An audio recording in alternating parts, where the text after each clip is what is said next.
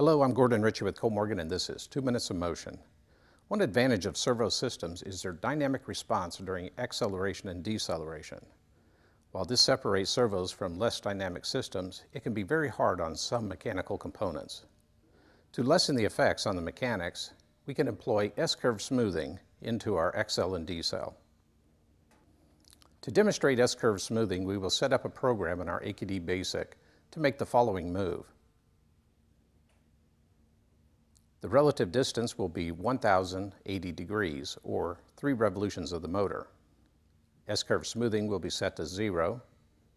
XL and decel will be set to 13.51 revolutions per second, and velocity is set to 270 RPM.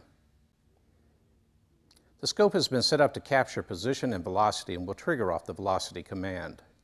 The scope is armed and will trigger when the program starts motion. In the program screen, the code is compiled, downloaded, and run. We return to the scope screen to see that it has been triggered and is in the process of retrieving the data. The scope plots a typical trapezoidal move with a total move time of 1 second. Velocity is in blue and position is in red.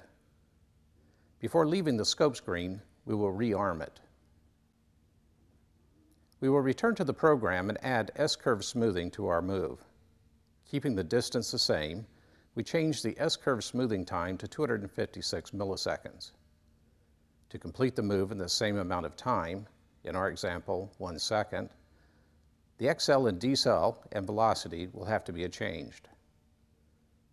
The program is again compiled and downloaded and run.